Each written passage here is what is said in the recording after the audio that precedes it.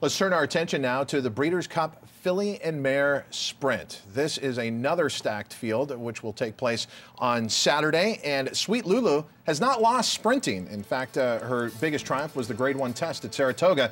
We caught Sweet Lulu preparing for the Breeders' Cup Filly and Mare Sprint on Sunday out at Santa Anita. Yeah, this is a filly, like you said. She disappointed last time around 2 turns. I think this race is tailor-made for her. Again, kind of what happened to Golden Scent. She gets caught up in company here that was not expected.